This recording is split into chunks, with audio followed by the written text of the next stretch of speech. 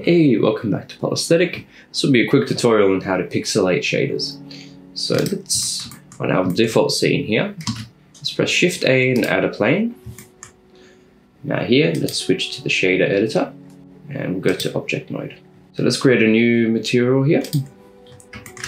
We can just keep our default principle BSDF. What I'm going to do is add a noise texture, just to demonstrate this. You can feed out color into the base color here. So we just get random colors. And I'm going to increase the contrast. So we'll add a new bright contrast node in between, just so you can see the effect more easily. Okay. Now to pixelate this shader, let's add a texture coordinate node. Okay. Then next we add a vector math node. Now here we're going to set this mode to snap. Here. And then we'll take the UV coordinate and pass it into our vector, and this output of the vector snapping operation into the input of the noise texture. Now to change this increment, let's add a new math node. Set this mode to divide. Pass this value into the increment, so they're all the same. Now for the numerator, we're going to set that to 1. For the denominator, I'm just going to add a value node, just to make it clear what I need to vary. Put that to here. This one here will adjust the resolution of the final shader. So if I set this to 8, you can see that 1, 2, 3, 4, 5, 6, 7, 8, the object has a resolution of 8 by 8. That's how that works. And so as you increase this value, the resolution increases, or the pixelation decreases. Yeah, and that's how you pixelate textures, pixelate shaders. Now you can use this, for example, to generate a pixelated starry sky. So for example, let's click on the viewport shading options here and click Scene World. Let's go into the world shader.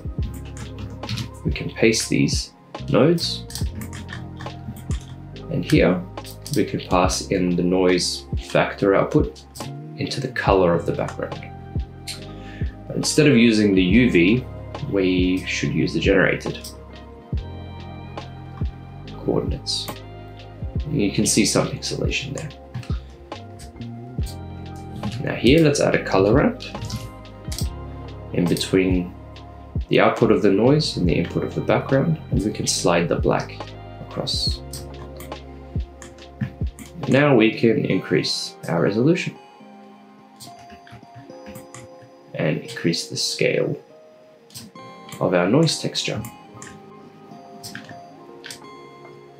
So you can tweak the parameters and you've got a very simple night sky. Pretty straightforward. What if you wanted to pixelate this rendered image to fake some sort of pixel art effect? What you can do is go into your compositor node and click Use Nodes here. Now what this does is you're scaling your image down, and then you're scaling it back up again, but you're preserving the hard edges of pixelation. So let's say, for example, we add 2 scale nodes. Here, let's add a math node. We'll set this one to divide, set the numerator to 1, and here we're going to add a value node. This will be our scale factor. So let's set it to 8, for example. We can pass the value here. We can then take this value into the X and Y. Feed the output of the render into this node, this first scale node. And then push it into the second. And then we scale up again this way. So first we take the scale factor, we take the inverse of it, so 1/8, and we scale the image down. Then we scale it up again. Now if we render this, nothing happens here. But if we add a pixelation node in between, and we hit F12, we get a pixelated version of our original image. If we add a viewer node, take our image output, our image editor here, and look at the render results, we can see how this looks in real time. There you go. Thank you for watching. This is a short and sweet tutorial on how to pixelate shaders and how to pixelate your renders as well. Now, if you want to achieve a true pixel art look, you'll probably need to do some sort of perceptual color mapping from the colors in this image into a limited palette or something like that. So that's a bit more complicated. And if you're only working with still images, you'd probably want to do something like render out an image and then trace over it to refine that final image.